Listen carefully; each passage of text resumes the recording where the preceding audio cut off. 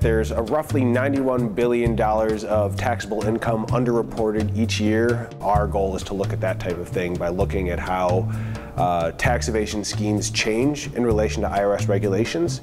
And through this process, our goal is to anticipate new iterations of abusive tax shelters or tax evasion schemes, what have you. The government knows that as soon as they change the regulations, they know there's going to come up a new tax evasion scheme.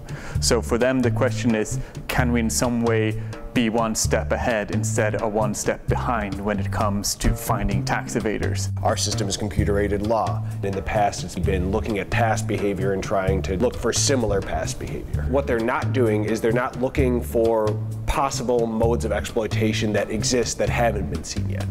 So what we're doing is essentially acting as a tax evader that is working on the government side, almost like an undercover agent. We're saying, if we were somebody that had a very strong incentive to evade tax, or to iterate through the current system of laws in order to generate tax savings, what would we do? Computer science can offer a lot to law in a sense, because you can see the law says if you do this, then this happens, else this happens. So it's quite amenable, all these human regulations, to try to write them in as source code.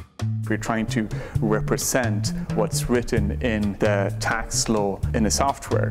One way to describe it bluntly is to say we have a calculator for tax. We use this calculator to do simulation, as in saying we put in different inputs of a transaction and then see what is our tax output.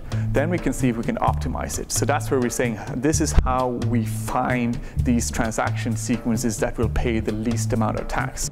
It's not that far-fetched to think, as some people say, the law is code, and then trying to figure out how can you, from a computer science perspective, improve this essential document of civilization, as you could describe the law to be.